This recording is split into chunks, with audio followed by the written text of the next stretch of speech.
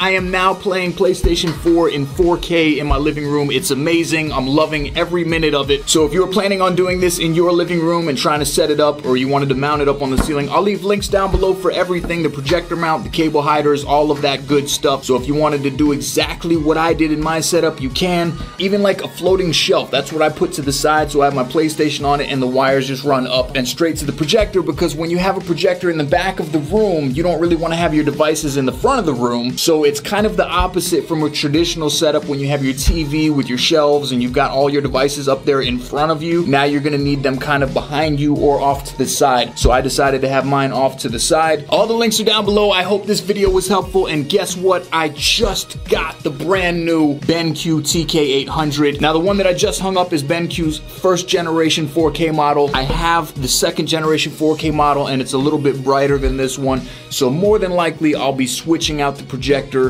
and using the newer model as my full-time home theater setup. Make sure you subscribe, hit the bell icon. You could win free stuff simply by being subscribed to the channel. And within the next couple days, I will have the TK800 second generation of 4K by BenQ. Full review in effect. It'll be up on the channel for you guys to check it out. I will catch you guys later.